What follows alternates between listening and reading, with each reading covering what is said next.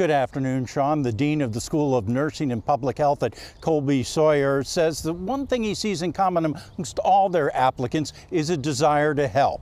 Now, with the deadline for the applications and commitments next Monday, right now Colby-Sawyer will have 90 students enrolled in its nursing program come September. That represents a significant increase from the 62 students last year. Dean Kevin Finn says all the news highlighting the role nurses are playing in battling COVID-19 has helped put the spotlight on the profession.